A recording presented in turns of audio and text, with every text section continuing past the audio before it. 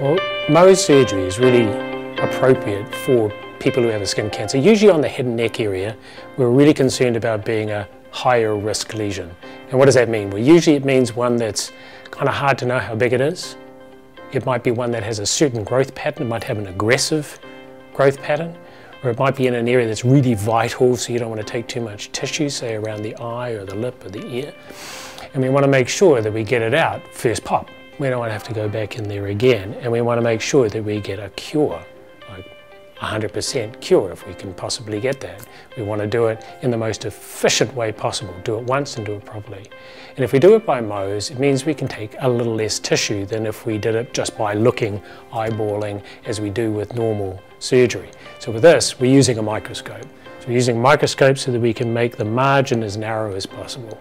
And what that means is we can keep the scar as small as possible. And so we end up with a good cosmetic result, but even more importantly, we get very, very high cure rates compared to routine surgery.